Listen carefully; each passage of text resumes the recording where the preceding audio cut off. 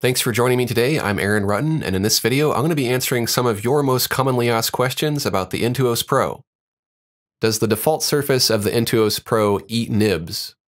It does. In fact, my nib wore down noticeably on one side during a single drawing session.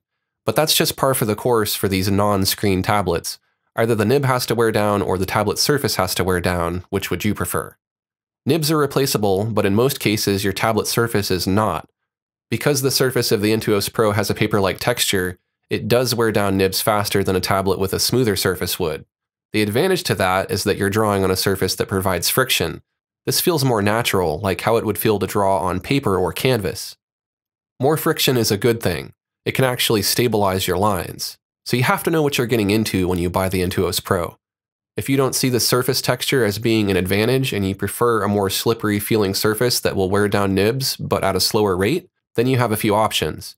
If you choose the medium or large version of the Intuos Pro, those have an optional texture sheet which offers a smoother surface to draw on.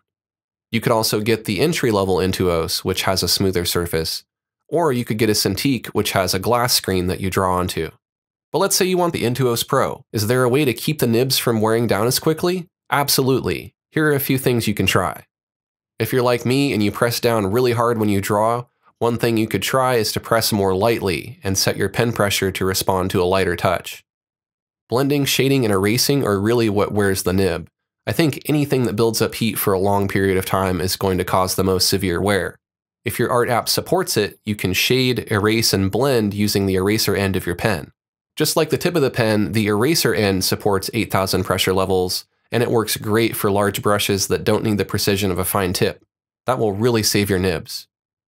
On that note, you could also avoid doing pencil shading and instead use airbrushing, which still gives a nice gradient, but without as much friction on your nib.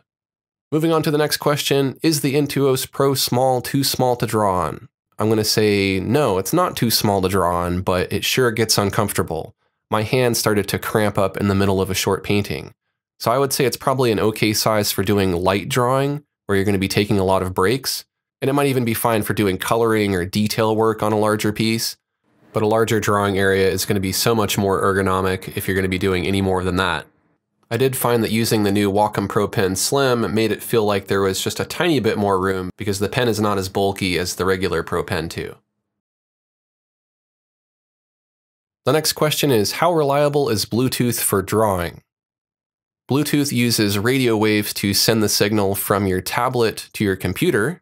So if that signal gets interrupted through interference from other radios around you, which a lot of other things use Bluetooth, or maybe a physical object like your computer is inside your desk and your tablet's on top of it, then there's the potential for your connection to be laggy.